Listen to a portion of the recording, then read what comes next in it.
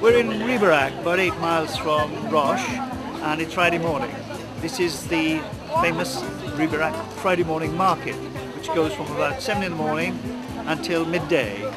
Farmers bring their produce, and so everything's fresh, and you can get bargains here. Anything from items of clothing, flowers, Pinot de Charente, all sorts of wine, usually Riberac wine, and fish, cheese, meat, well, all the things you get in a traditional market, but probably very much larger than you would expect in a market. It's quite compendious.